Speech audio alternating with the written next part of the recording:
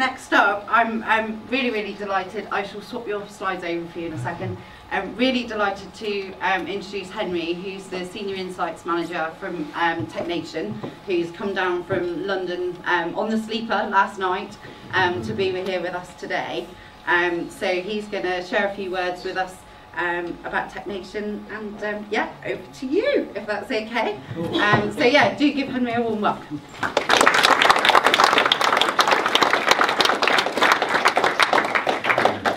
Hello, it's lovely to be here, thank you. I've never been to this part of the world, it's very lovely. So, I'm Henri, I work for TechNation, thank you, who are the government-backed body here to accelerate digital tech business across the UK. We do this two ways. We have a series of accelerator programs for businesses of all different stages, everything from individual founders all the way up to big scaling and future IPO businesses. We also are the authority on data, intelligence and insight on digital tech in the UK. I'm a data scientist working for TechNation, part of a small team of 5. And we look at everything from labour markets, investment markets, kind of ecosystem analysis, all that kind of stuff. I love my job, it's really interesting. And this is the first year I was involved in the TechNation report. The organisation brought in a number of 4 new staff to bring it all in-house. This was our first year, designing everything from methodology through to how the data is consumed. So yeah, connection, collaboration, really the key drivers of productivity within tech in the UK. So, before I get going,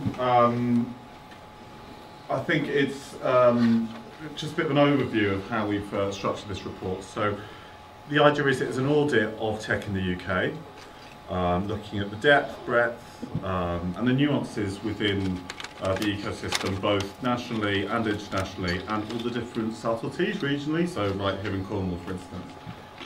There are 5 key areas, everything from international competitiveness all the way through to jobs and skills, digital business, all of that kind of thing. So I'm going to run through, do a kind of whistle-stop tour of some findings, then a bit of a way about how you guys can get involved. All of the data is open from this report, so it's all available. You can run as many SQL queries or play with it as much as you want. Which is good fun if you ask me, but anyway.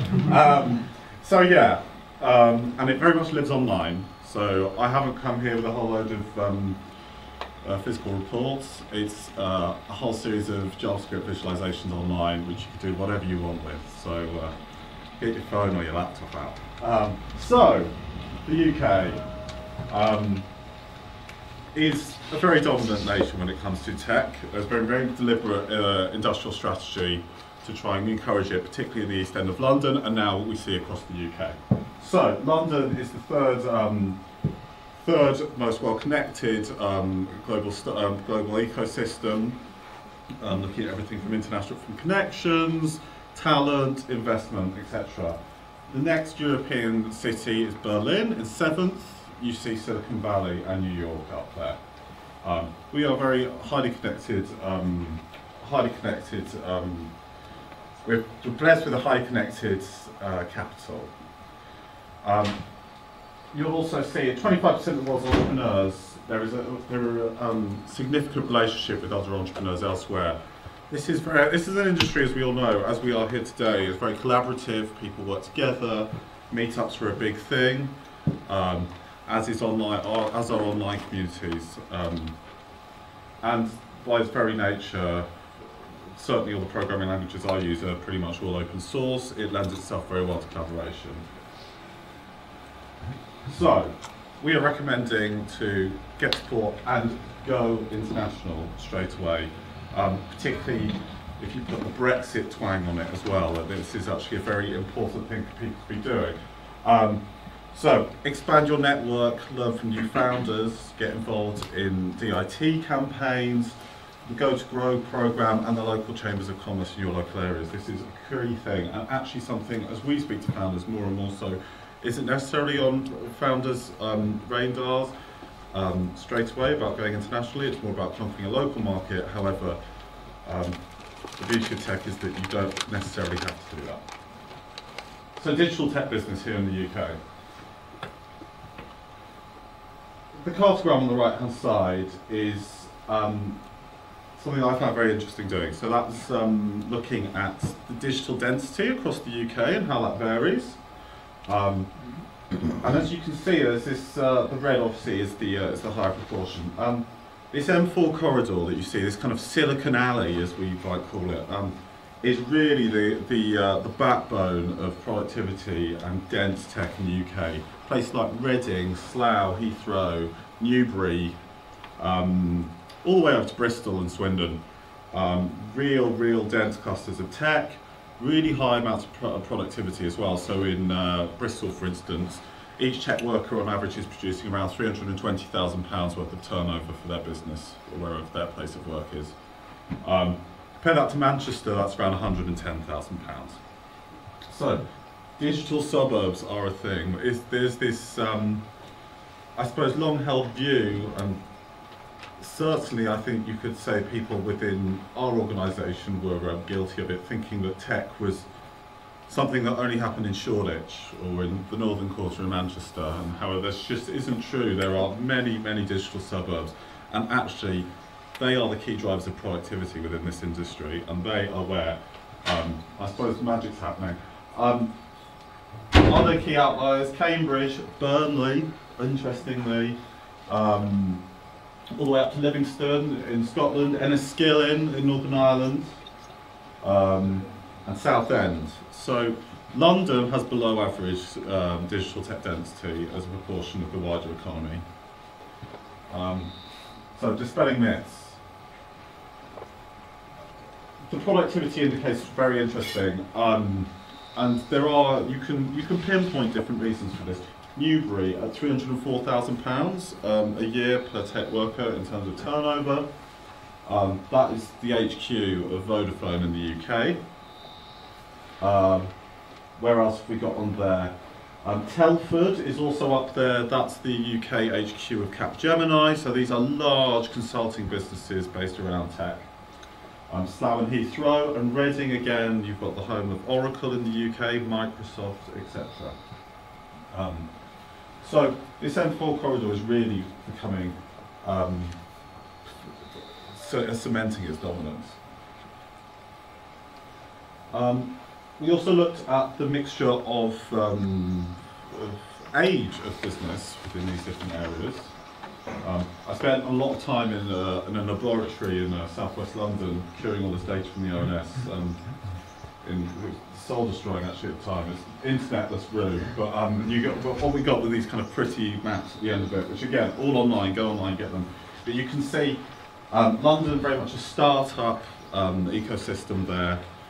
Where we work in the Silicon Roundabout in the East End is just awash with co-working spaces, etc. And then you look more at Bristol, where you see a more balanced ecosystem there. Same in Manchester. So that's simply an analysis of the age of tech business. One thing. So we're really encouraging organisations here to engage in corporates with new ways, and we're seeing more and more of it. Often the Big Five are now offering startup pitching competitions and new ways for startups to engage with them. We think that's really important. Barclays Egle Labs, the Waivers Accelerator are all accessible ways to get involved with corporates, and again, collaboration is the key part of that. Community perceptions. This has come from the survey that was put out to UK stakeholders within digital tech. And we can see, in fact, by region, what the nuances are. So I know here, within the Cornwall it's all based around travel to work area. So within the local travel to work area here, within Truro and Redruth actually, which is the cluster that is mentioned locally to here in the report. High-speed internet was certainly seen as a very big positive there, and the lack of transport infrastructure was seen as one of the biggest negatives. And there are probably people in the room who answered that survey. Thank you very much. You are adding to the primary data collection of this very report. And you can also play with it all online. All your responses, anonymised, are now online, which you can play with. So you can see that within the southeast of England, there was often an issue around cost of living, unsurprisingly, and I think that is a systemic problem across the southeast and actually parts of the southwest of England as well. The biggest issue I think facing UK tech at the moment is the talent problem, and that rang true within this. I'm currently looking at a data set which is every job advert from the north of England from the last 3 years, so 7 million job ads. Digital tech jobs are paying around £13,000 more than the median average salary for the wider economy. There's 2.4 job adverts for every field position. And it's a problem, and it's not just in technical roles, we're also looking at just tech firms themselves. We're seeing huge amounts of problems with recruiting sales staff and digital marketing staff as well. And it's stifling productivity. So strengths perceived by the local tech communities across the UK: an appealing area, proximity to a university, having that talent pipeline coming from a university is crucial. You go to a cluster such as Cambridge, they've managed to create a really efficient way of creating a tech talent pipeline, sort of akin to what they have in New York City at the moment, which is allowing people to slot into firms and have some investment in them, so that there's not this assumption that you're going to arrive with 5 years experience being able to do something straight away, but you do have the necessary know-how to be able to do that with some resource put behind you. Yeah. So, learn from peers, accelerate to grow. There are nuances across the UK, I think it's worth saying, in terms of the strengths and the challenges facing the tech ecosystem. Talent is systemic and ubiquitous everywhere, and I think I'd be surprised if that wasn't an issue being faced by founders in Cornwall. Collaboration, connectivity and culture. So this is looking at the kind of like hidden underwiring, and less the official statistics behind that, but more looking at what's going on using web-based data, so GitHub, Meetup, Eventbrite, that kind of thing. We use GitHub API to analyse all the repos across GitHub in the UK. JavaScript still prevails. That is also reflected in the Meetup data as well. JavaScript is a real core component of Meetups in the UK. And yeah, it's the language of the day for front-end development and some back-end. I also took all of Meetup data from across the UK, and we used natural language processing to take all of the topics and then cluster them all, so you can see exactly what's being discussed, who's discussing it, and how many people are around that. And we did it, that's the 400 largest in the UK, and we also did it for 11 clusters across the UK as well, so individually, so a London network diagram, a Birmingham network diagram, etc. They're all online, you can all go and play with them. All of the data is free and open to use as well. In every location that we analysed, there was a large open source cluster. So that's the pink that you see on the right hand side of the screen. And another software development, so the green, and that's often things like Agile, Agile, Scrum, and discussions around that. Ways of working, if you like. The blue being web design, although that's almost a front-end development course, quite UX-y, and there was quite a lot of creative crossover there as well. And then there was, in quite a few places, particularly in Cambridge and in Edinburgh, there were these emerging themes of, well, emerging technology, so AI, blockchain, and various machine learning meetups, which were prevalent particularly in Cambridge and Edinburgh. So, collaborate to accumulate, that kind of is obvious, but I do think that where we see there's certainly correlation where we see the higher productivity and certainly the higher number of startup births is where we're seeing more meetup groups going on. Finally, jobs and skills, real issue. there are two types of ways of looking at it. So you can either look at jobs within digital tech. So that could be an accountant working for a digital tech firm. Or you can also look at digital tech jobs. So that could be a PHP developer in a local council, for instance. And you can look at how that varies. So overall, digital tech jobs in the UK, there are 1.87 million, 1.07 million in jobs in digital tech. So that's a large number of people, but also the digital tech economy is growing 2.6 times faster than the wider economy. So this is a really, really highly productive and important industry that's really driving growth within the UK, particularly at a time that the productivity crisis is really high on the agenda. As a digital native, you can expect to earn far, far higher than the non-digital median's average salary. This data comes from Adzuna, who is an online job aggregation site. So they take XML feeds from all sorts of different places, your Monsters, your Reeds, your LinkedIns, all that kind of stuff. And then you can crunch all the numbers behind it. So that's all based on jobs demand and real job adverts. We also looked at the demographics of UK tech.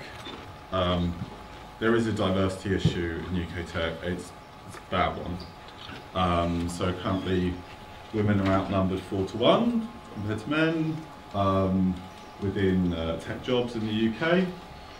And if you compare that to the rest of the wider economy, it's 49% women and 51% men. So there is a real problem.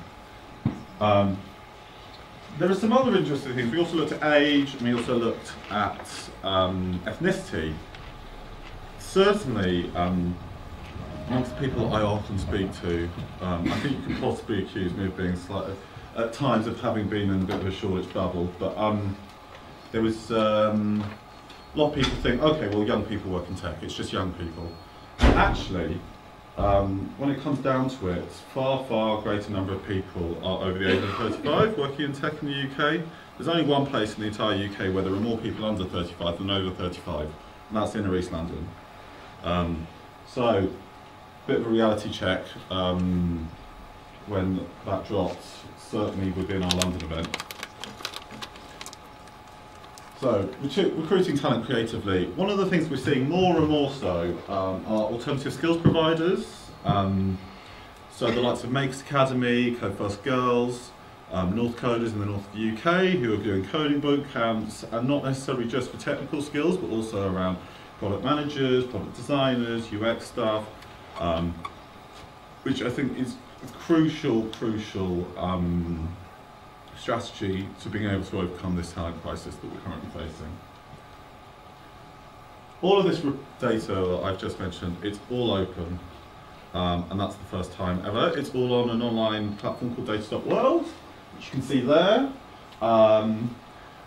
which I'm very excited about. So you can take all of it, there's a lovely SQL compiler there, or you can plug it into your favourite, you can plug it into R, Python, do some fun stuff in JavaScript, or just download it and play about with it in Excel, whatever takes your fancy, and create your own bespoke cuts for right here in Cornwall or elsewhere in the UK, which has been really exciting. We've already had around well over 100 people bookmarking the data. Quite a few academics have got involved who are now using that work for their work, and the policy crew as well are getting involved as well, so do. And if you have any questions about the methodology, which I'm extremely proud about, but I realise it's a bit of an acquired taste, methodology, do come and have a chat. Definitely. Here, our local cluster here in Cornwall is Truro and Redruth. So there are 2,368 digital tech jobs within that travel to work area. I'll explain, travel to work areas are what we've used to geographically segment the entire UK, and they're really kind of special. So unlike, say, a county boundary, which is quite arbitrary, travel to work areas are all based on census data, so they are genuine clusters of people. So 70% of people within a travel to work area both live and work in that place. They are genuine clusters of people. You can find all of the boundaries online. Yeah, so this is a genuine cluster of tech within Cornwall. Yeah, 50 million digital tech business turnover. It's worth saying that proportionally, Truro and Redruth is it packs a punch, but I think just the sheer volume of people in other areas of the UK mean that it can sometimes be slightly dwarfed, I suppose, by Bristol up the road, which, well, not up the road, but the kind of nearest large cluster. So yeah, again, strengths and challenges. Helpful tech community, appealing area, good internet speed. Good internet speed is that's one of the only places that came up in the UK. That's very often one of the bad things. So interesting. Bad transport links. That's a systemic problem we saw outside of the southeast. So yeah, tech communities are highly connected. Again, this is slight repetition, but I think it's really interesting looking at how big data, AI, machine learning, and actually more and more blockchain events are coming up, springing up all over the UK. Two of our big focuses now are fintech and AI. So, we're on tour, if you fancy coming again. We're going all over the UK. This is a lovely there's a fringe event we've come to today. But yeah, we're culminating in Cardiff, but all the way our CEO says we've swapped our guitars for our laptops and going on tour, but anyway. Wonderful. Explore the findings online, it very much lives online. I want to say a massive thank you to Software Cornwall and the Left. It's been a pleasure. Thank you very much.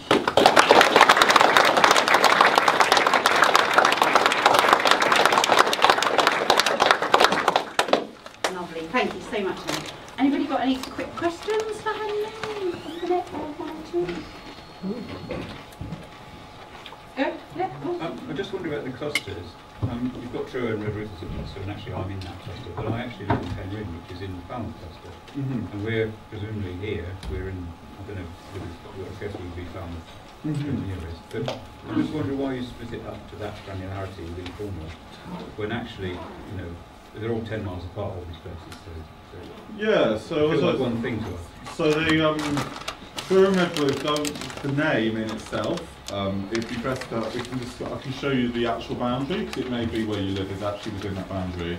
But as I said, 70% of people live and work in those boundaries. So it may be that you're one of the lucky 30%, or it may be that where you live is actually within the boundary and it's actually just quite a catch-all term. It's all based on the 2011 census data, so they looked at both where people's addresses of their workplace and their home, matched them up, and there was an academic at the University of Newcastle, and very cleverly used a load of custom machine learning to basically work out, draw these boundaries around where people both live and work. They're all, you can build them all out of lower level super output areas if you're really bothered. But anyway, yeah. Well, I'll bring up the boundary for you. Just the effect is that we get fragmented, whereas when I used to work in Cambridge, where, you know, there are villages and towns 10 miles away. They've got a huge travels work area. They're included. But here, although, I mean, a lot of people will travel 10 miles in Cornwall, but for some reason we get split into pieces. I understand that. I've run it through with you, yeah. I think that the travel to work area is nearly as big as Cornwall. Yeah. So we've done really well. That's what we need to kind of focus on. Brilliant. Go, quick question. Have you been able to look at growth in particular areas and tie it to, I don't know, the frequency of grants or particular drivers that have driven the data, the changes in the data that you've been looking at?